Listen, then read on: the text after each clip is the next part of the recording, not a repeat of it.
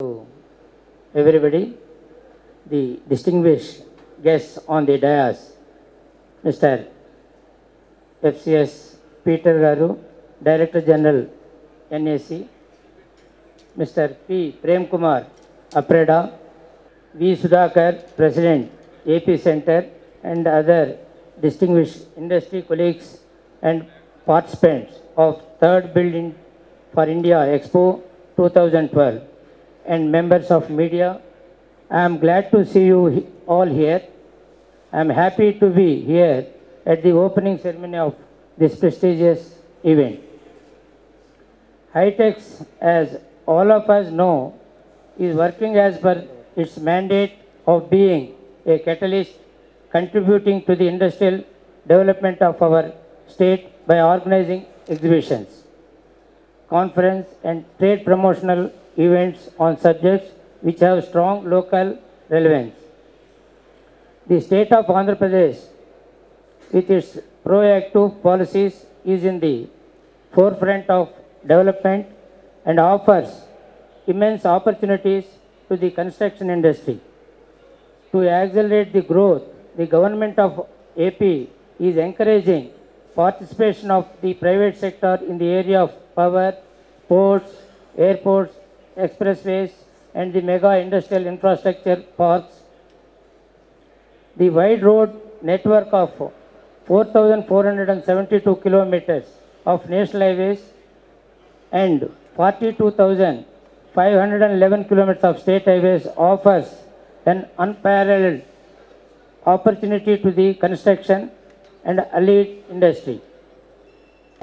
Andhra Pradesh has also emerged as a key state for the knowledge-based industry, including IT, engineering, pharmaceuticals, and biotechnology. It is also a leading agriculture state in the country. Majority of construction firms in the country today, with their national and international operations, have their origin from Andhra Pradesh. The third edition of International Exhibition on Construction Equipment and Building Material Built for India 2012 is providing a platform to the industry to showcase their product and services.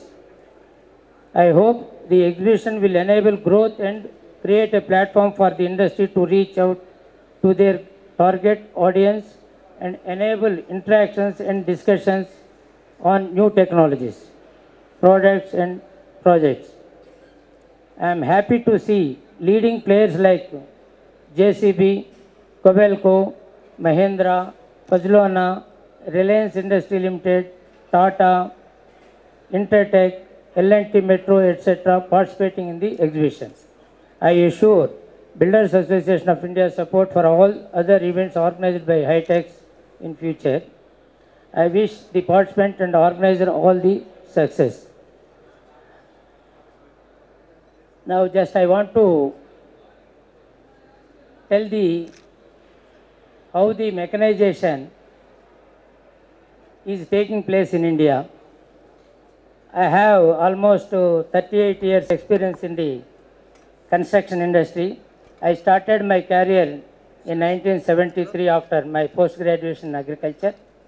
First job I got 86 lakhs in 73, about 40 miles, 86 lakhs, single lane to double lane between Gudur to Kavali. Whether all of you are known to these areas or I don't know. In those days, 40 miles, that is more than 60 kilometers, was costing only 86 lakhs.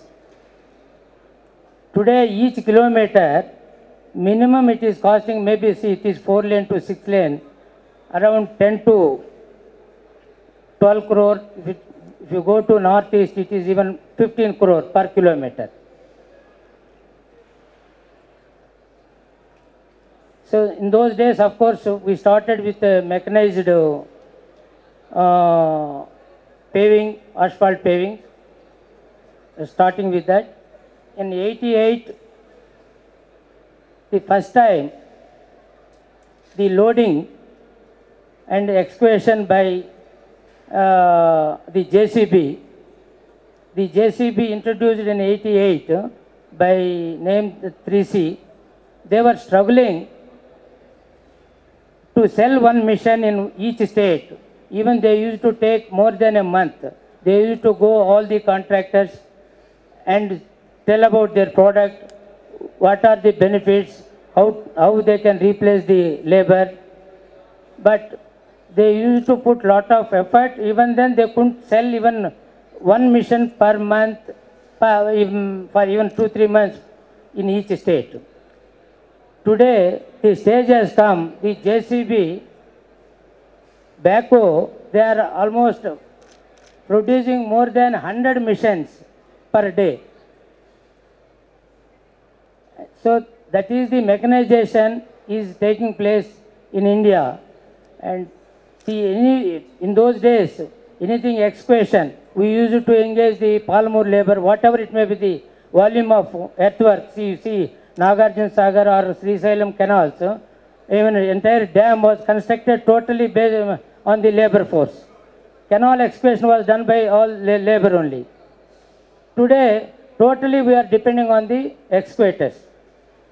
Totally equipped, totally it is mechanized. Even lining of the canals, excavation, even production of concrete, everything is mechanized, and the volumes are very huge. Without the mechanization, we can't achieve this progress. Today we need, so we are lucky. Even 96 also, the mechanization was not that much in the road construction. In 2000 onwards, even irrigation, other areas, the mechanization took place. Even buildings. Today, wherever even small building of say 5 floors is cluster of buildings, you can see the tower crane. Without tower crane, nobody is starting the work. When I was going to see the abroad, I used to see only the tower cranes. When you land, so thousands of tower cranes we used to observe. Every building without a tower crane, first the mission they buy the tower crane and they start the work. Today the stage has come in India also. Labor is not available, though we have so much labor, nobody is willing to work. They are all sitting and enjoying, and mechanization is the only solution for development or construction. So these exhibitions, I know some of the products, most of the products everybody knows here. But these exhibitions, when you display, people will come to know how to use them, where to use them, and those who doesn't have even knowledge, by seeing these exhibitions, automatically, okay, this now we have to replace the labor because of this labor problem, then people will start thinking about going for the mechanization. You see, even the building material, so much building materials are there. Previously we were thinking only brick, earthen bricks. Today a lot of products are there, even including rod bending, rod cutting, everything is mechanized. See, today by having one machine, you can replace ranging from 30 to even 100 laborers per day. So the exhibitions is the bridge between the manufacturers and the construction agencies. Unless these exhibitions are there, sometimes we will miss how to use them, where to use them. Because see, this is, I always request all the manufacturers to participate in such exhibitions, so that people will come to know about all the products, and which is so necessary today in India for the construction.